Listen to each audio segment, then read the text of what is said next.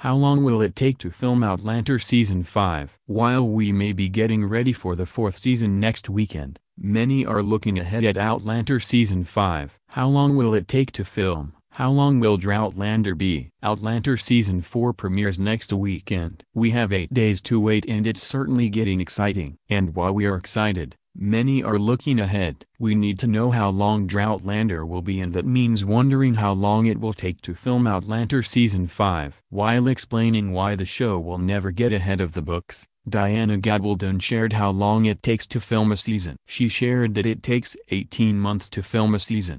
That could take into account the pre- and post-production stages. We know from Outlander Season 4 filming that it takes about 9 months to get the episodes physically filmed. After that, there is the long post-production stage to edit all of the episodes, decide on bits that need cutting, and assessing whether there is a crucial need to refilm moments. Not usually the case, unless there's an emergency.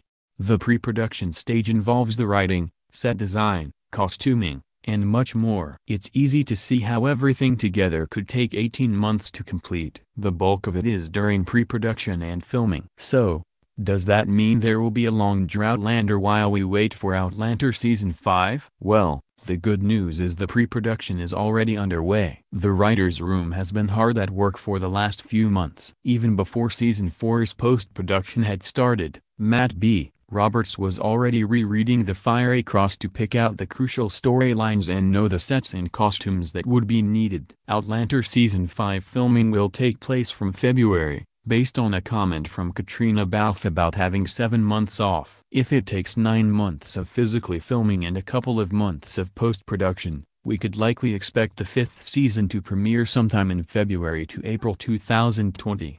This could mean a slightly longer Droughtlander than last time, more in line with the Droughtlander between Seasons 2 and 3. However, this will depend on the length of the winter break and airing and when the 4th season finale will air on Starz. What would you like to see in Outlander Season 5? Are you anxious about Droughtlander? Share your thoughts in the comments below.